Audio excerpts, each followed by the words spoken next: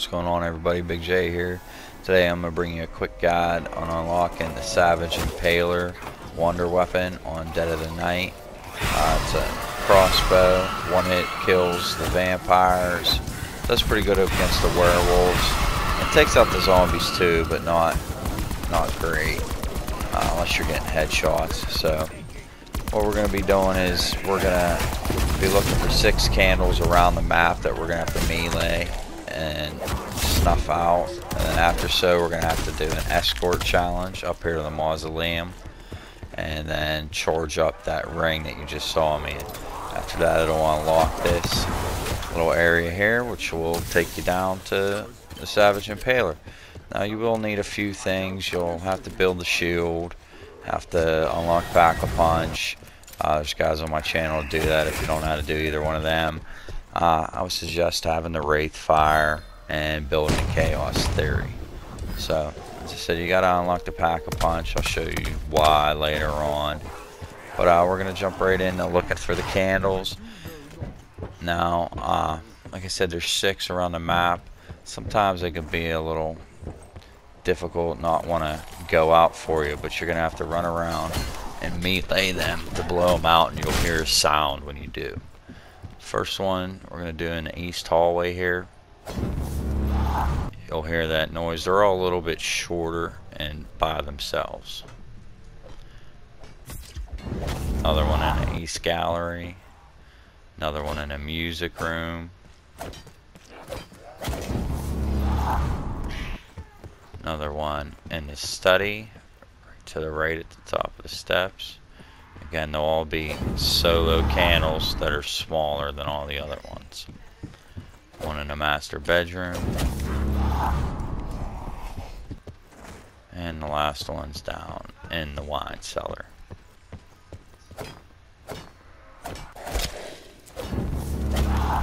Now, once you've done all that and you have Pack-a-Punch open, you're going to want to go into the forest, head down the right side of the path, and you'll now be able to interact with this gravestone here.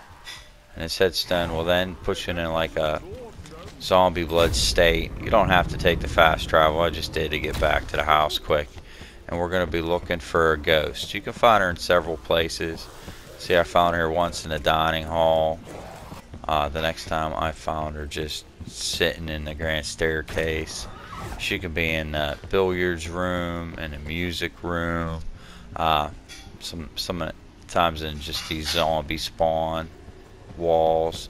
You gotta look around for her. So once you're in the zombie blood, run around looking for her. See, I found her here in the grand staircase. And then you're gonna have to do an escort her up to the mausoleum. Probably won't be able to make this in one trip, so if you don't, you'll have to wait an end around and then go back and hit the headstone again. And that's where I kind of suggest it gets a little hectic trying to make it up there and escort her. The Chaos Theory really helps out. So if it goes away like you can see it did there, just go ahead, hit the gravestone again. She'll be waiting for you where it ran out on you, and you're gonna escort her up here. And now once she gets up here, she's gonna possess a zombie, and then you're gonna have to do certain kills on these zombies for them to drop pieces. It's been different orders but worked with the same type of kills every time. You're gonna have to get a shield gun kill, and then they'll drop a little purple artifact here. A shield gun kill, a shield bash kill. I've used Wraith Fire every time. Other grenades might work, but and special weapon.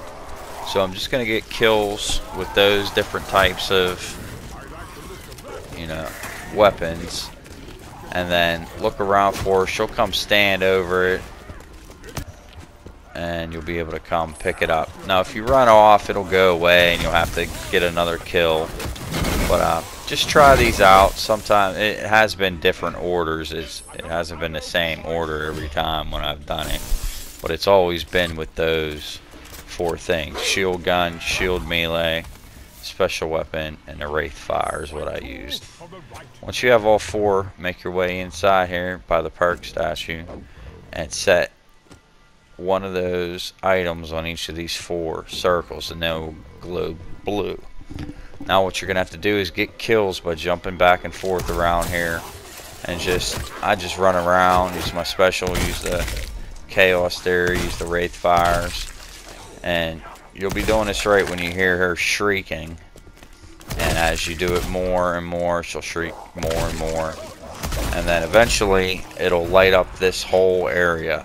The whole circle will turn blue, and that's when you know you've finished it. Now, I realized in this I tried to run back to get another shield, that the charge goes away, and if you do that, you'll then have to come back up here and charge this circle again. So once you charge this, you have a limited amount of time to run down and open the secret door.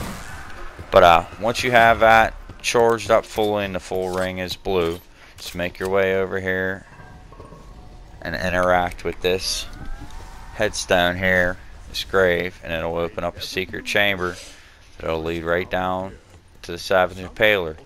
And now once you pick this up, you're going to enter a lockdown.